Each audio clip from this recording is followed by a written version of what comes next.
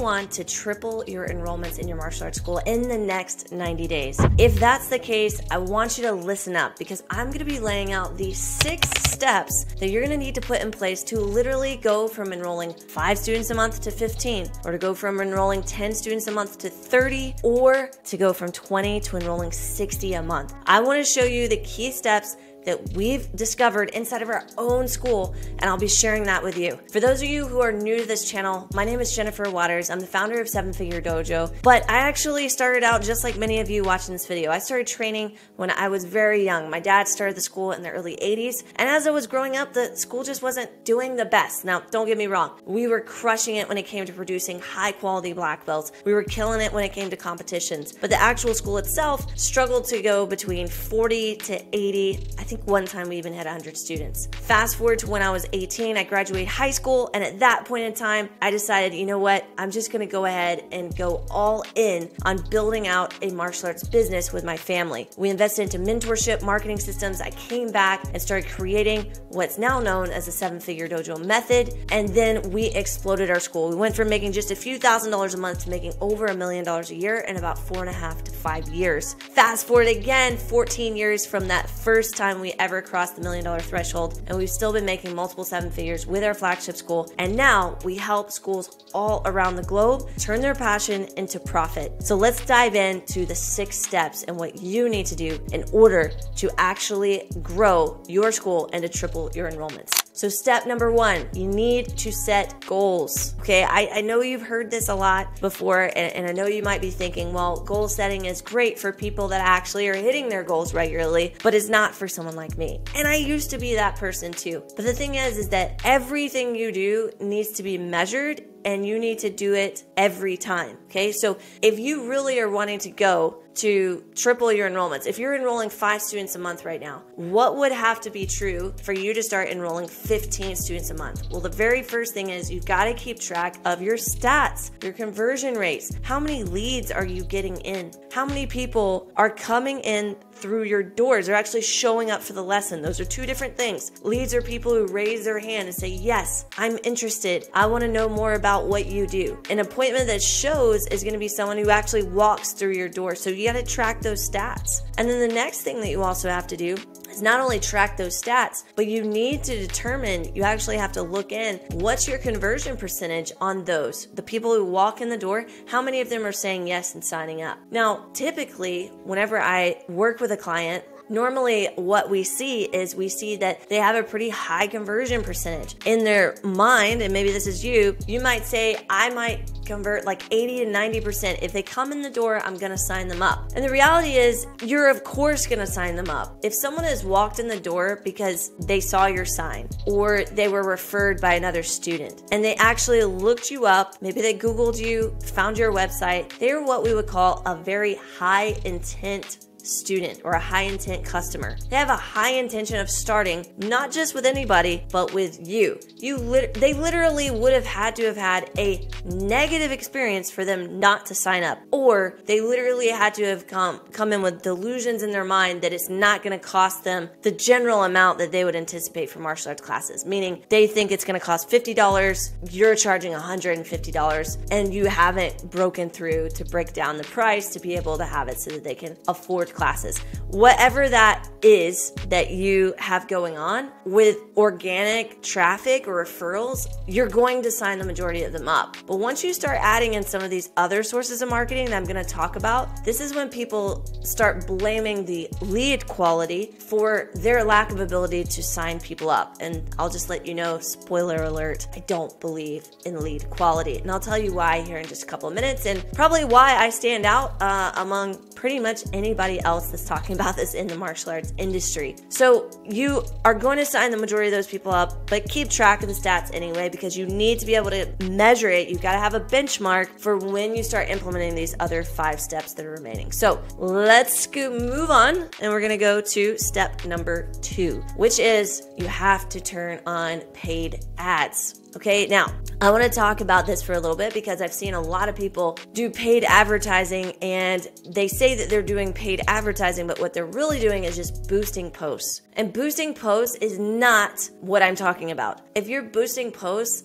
you might as well be taking $50 to $100 and literally going to your toilet, throwing that dollar bill in and flushing it, because that is what you're doing. You are wasting your money. And also, if you're only spending $100 a month, $200 a month, $300 a month, you might as well be taking that and also flushing it down the toilet. And the reason why I'm telling you this is because the minimum threshold for you to play this game with online paid advertising is about $1,000 a month that you're gonna need to put towards Facebook and Instagram in order to actually generate you enough leads that will then convert into students. If you're just putting in a couple of $100 a month, you're gonna get some leads, but you're not gonna get enough to convert into students. And why is that? Because colder traffic, which are gonna be people that have never heard about you before, they've never even thought about doing martial arts before, are going to be harder to convert. It is going to take more contact with them. It's going to take more nurture with them. And it's going to take a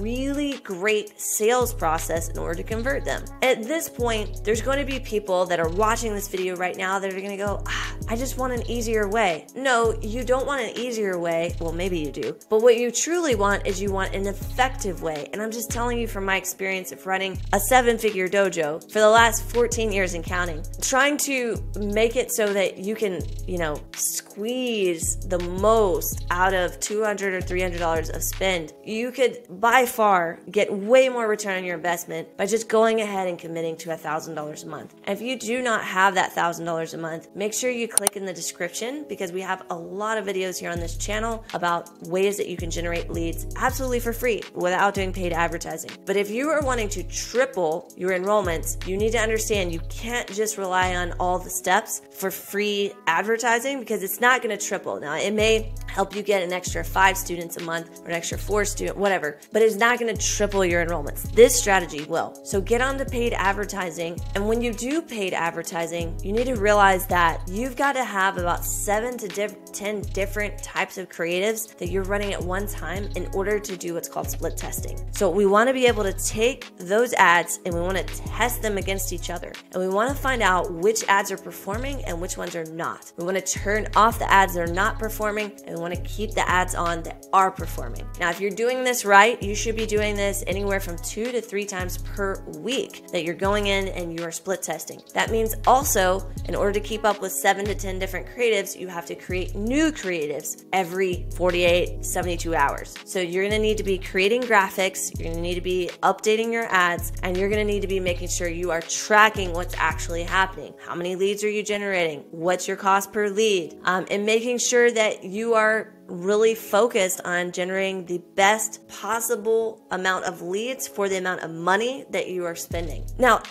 for some people, a lot of people, doing all that plus running your martial arts school day to day seems like a lot. And I would tell you, yes, it is. It is absolutely a lot. And that is why a ton of people turn to 7-figure dojo in order for us to take that part off your shoulders and to do that part for you. We have data points across hundreds, literally hundreds of accounts. We're not a small, just startup martial arts marketing agency. We have been in this industry ourselves for years, and we've been working with clients around the globe since 2020. So we've got a lot of experience under our belt, and we know what actually crushes it and what does best. So with that being said, if you're finding like that to be overwhelming, definitely make sure you go and you click the link in the description, and we'll go ahead and have a conversation with you about what's going on inside your business. Now, for the next step, step number 3, in order to triple your enrollments, you gotta get serious about running internal events that bring in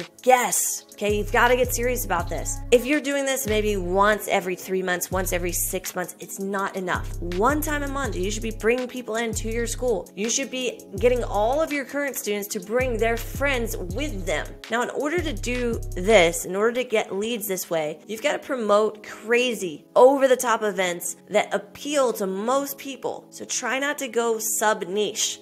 Try not to go so deep into the weeds that no one's going to know exactly what this thing is about. Keep it very generic, but keep it fun. Keep it interesting. Make it beginner friendly. You don't want to do an advanced seminar and say, oh yeah, by the way, you can bring your friend with you. That's not gonna work. And if it does work, you bring people in, they're not gonna enjoy their experience. You want the experience to be beginner friendly. And the mistake that I see a lot of people making is they'll have events, but they think that they need to continuously serve their current students by making the event more something that their current student would enjoy and could grow in, making it more advanced, something that the current student has never seen. That stuff should be put into your paid events that your current students come to, but your free stuff should be beginner friendly. And the reason why your students are coming is because they like the community, they enjoy the community experience, and they have friends that they want to bring with them. If your school is really top heavy right now and you have a lot of advanced students and you don't have a lot of beginners, you're not going to have a lot of people showing up to these free events, which is why I didn't put this step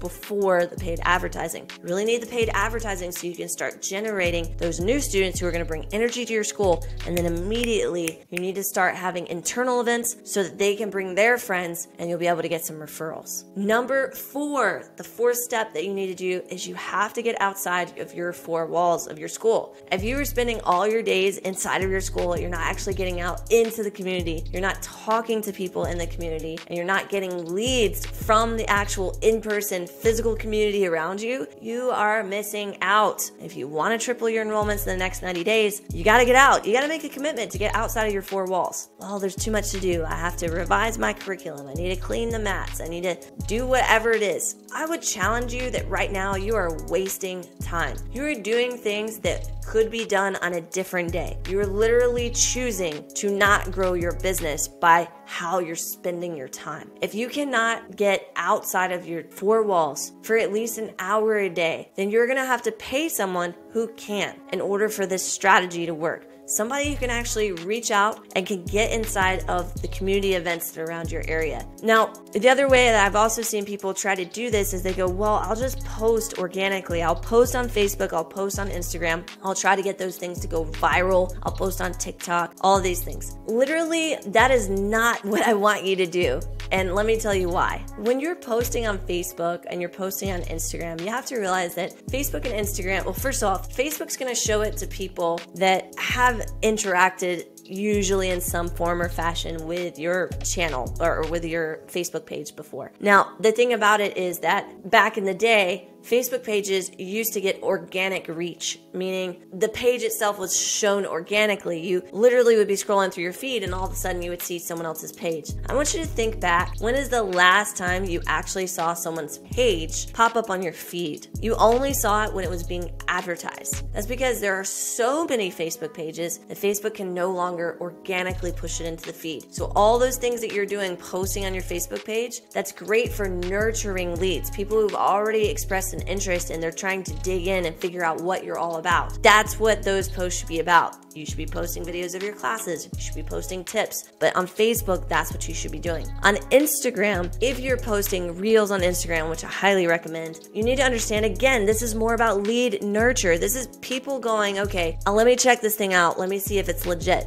That's what that's going to be about, unless you break out and you go viral. And if you go viral, you're going to a national or international audience. These are people that have never seen you, and they're probably not even able to come into the class. It's great for authority and brand, the same way that doing YouTube videos are great for authority and brand and are more of an advanced strategy. But these are things that you should be doing when you're making $500,000 a year, or you're at the $1 million mark and you really want to squeeze more out of your local area, or you have intentions of multiple locations or franchising or whatever it is that you're doing. So in order for you to grow your business right now in your local area, the thing that you need to do is you need to get outside the 4 walls. You need to go to community events. You need to collect leads at those events. That's just one of the ways. And there's multiple other ways that we teach our clients, but you got to get going. You got to get these things moving. All right, so step number 5, let's move on to that. Practice sales. Listen, remember what I told you earlier? You've been so stuck in reaching organic referrals, people that already know about you, that when you actually get someone who's never heard of you, you go, the lead quality is bad. These leads from Facebook and Instagram, they're awful. They're not ready to sign up. Of course they're not. They literally weren't even thinking about martial arts 2 seconds before your ad showed up. Your ad interrupted their day. Your ad literally had this person go, huh, maybe martial arts is a good idea. And they raised their hand by putting in their information and said, yeah, maybe I want to try it out. So think about it from someone who's saying, heck yes, let's start martial arts, to maybe I want to try it out. That's what Facebook and Instagram lead ads are, right? Those leads that come from Facebook and Instagram are literally saying, maybe I want to try it out. Whereas your leads that are coming from your website or your walk-ins or referrals are saying, heck yeah, I want to do martial arts. Your ability to take someone from I've never heard about you to I am enrolled is the defining factor on you being successful. And if you can't do that right now, if you don't know how to do that right now, you must learn that skill. You know, I remember a time where I had a fight coming up. I was transitioning out of kickboxing and I was moving into MMA. And when I went into the fight, I had a lot of background doing kickboxing. I grew up doing kickboxing, Kempo karate, and I had grown up doing jiu-jitsu and grappling. So I had already, earned my purple belt in Brazilian jiu-jitsu at that time. So I was very familiar with both the top and the bottom, and I competed in both realms, kickboxing and jiu-jitsu tournaments. So I'd done both. But the middle, the wrestling, was the part that I didn't have a great grasp of. Now, don't get me wrong, the gi, the judo throws, the double legs, those types of things, from the jiu-jitsu perspective, I was great on, but not the wrestling. And I went into that MMA fight, and ultimately I got taken down way more times than I wanted to get taken down because I was not prepared. I ended up losing that fight, and I lost that fight in front of my hometown. And it really motivated me because I thought to myself, well, I never want to be put in this position again. And so immediately I went back as soon as I could start training again, and I started training